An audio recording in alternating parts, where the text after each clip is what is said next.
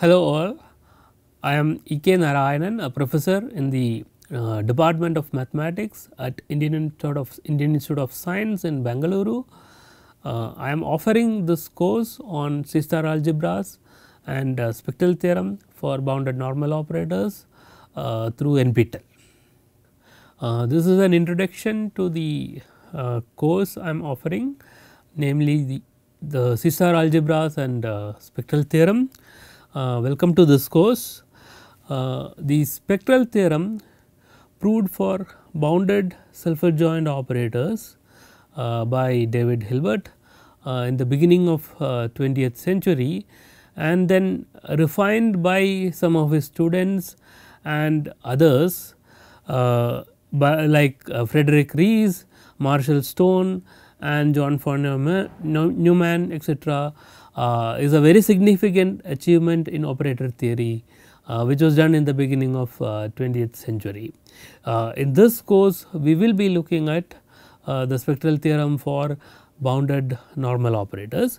We shall follow the modern approach using the theory of C-star algebras developed by Gelfand.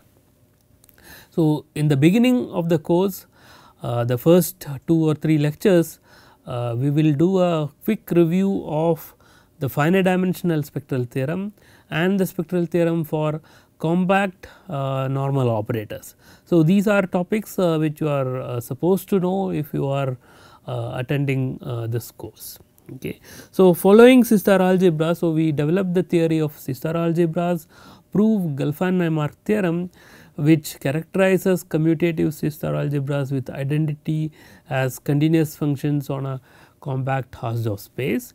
So, that would be the sort of first half of the course, and we will use that to develop what are known as projection valued measures and prove spectral theorem for bounded normal operators.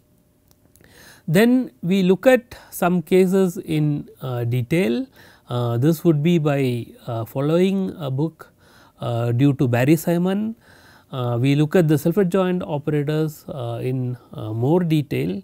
Starting from resolution of identity, we develop the continuous functional calculus and the bounded functional calculus without using the Gelfand's theory of C-star algebras. Okay. So, there would be some repetition at this point, but you should view this as a different proof of or different approach to proving spectral theorem for bounded self-adjoint operators or bounded normal operators.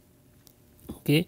And we will also following the book of Barry Simon, we will also show the equivalence of various forms of spectral theorem, that is the resolution of identity, continuous functional calculus, bounded functional calculus, or realizing a bounded normal or a self-adjoint operator as a multiplication operator on an appropriate L2 space.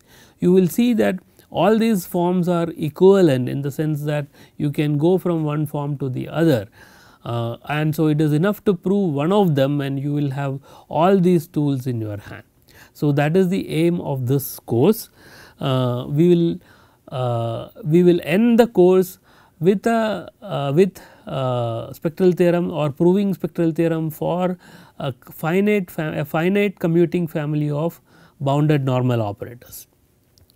What we will not be able to get into is the so called multiplicity theory, which tells you when 2 self-adjoint or 2 normal operators are unitarily equivalent, and this towards the end of the course I suggest an advanced reading, which is a paper by Abraham C. and Crate, which will tell you about the spectral multiplicity function in more detail, but that I only roughly indicate towards the end of the course. Okay. So, this is a short description of the course C-star algebras and spectral theorem.